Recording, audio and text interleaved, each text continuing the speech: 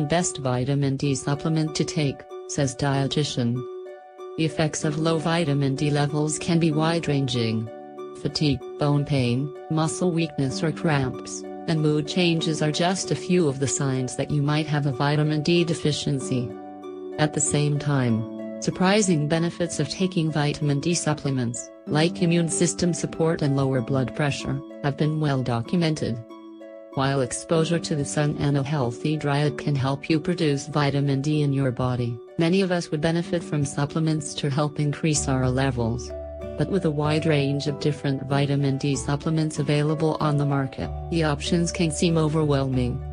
Read on to learn what to know about vitamin D supplements, specifically calcifediol, the best form of vitamin D you can take, and for more on how to eat healthy, make sure you avoid these 100 unhealthiest foods on the planet. 1. Not all vitamin D is the same. The two forms of vitamin D that many people may be most familiar with are vitamin D2, ergo calcifediol, derived from yeast or mushrooms, and vitamin D3, calcifediol, derived from animal sources like fish and egg yolks. There's another form, though, called calcifediol. Calcifediol is produced when D3 is metabolized by the liver and is the form of vitamin D that circulates in your bloodstream. We often don't get enough of it through diet and from the sun, and most vitamin D supplements on the market do not provide calcifediol directly. They either contain vitamin D2 or vitamin D3, which must be processed by the liver to create the vitamin D that then circulates in the blood. 2. The vitamin D supplement, calcifediol, is the best type of vitamin D supplement because it raises blood vitamin D levels fast. Since a calcifediol supplement does not need to be processed by the liver, it can be absorbed directly into the bloodstream and throughout your body, which makes the calcifediol supplement 3 times more effective in raising vitamin D levels when compared to vitamin D3 on an equal microgram (mcg) basis. When taking a supplement with calcifediol, you could reach your recommended levels of vitamin D in days instead of months, when compared to vitamin D2 or vitamin D3 supplements. What's more, several factors can directly affect an individual's vitamin D status, including body weight. Because vitamin D is a fat-soluble vitamin, it can get trapped in fat tissue. Calcifediol is less likely to be affected by body fat because it is less fat-soluble.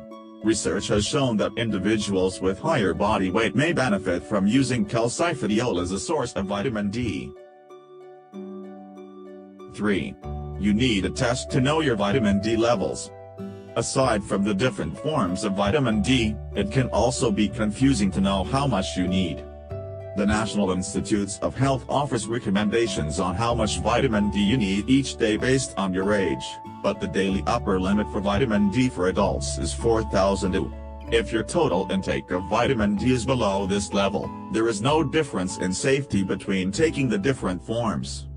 The only way to know what your vitamin D levels are is through a blood test. It is a good idea to have your vitamin D levels tested regularly, especially if you're taking supplements, to understand if they are working and ensure that you're not getting too much. This can be done either with the reliable at-home test kit or by requesting a vitamin D test during your annual physical. Most laboratory tests report a total of 25-hydroxyvitamin D, calcifediol, as the reference measure of vitamin D status in the body. This includes both vitamin D2 and vitamin D3 forms because they both contribute to vitamin D status. Summary.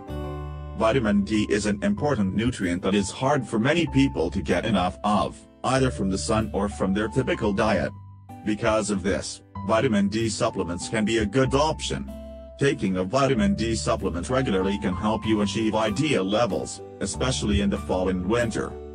Disclaimer: Melissa Rifkin, Mississippi Road, CDN is a New York dietitian who specializes in weight management and bariatrics, and a spokesperson for health company Hologram Sciences.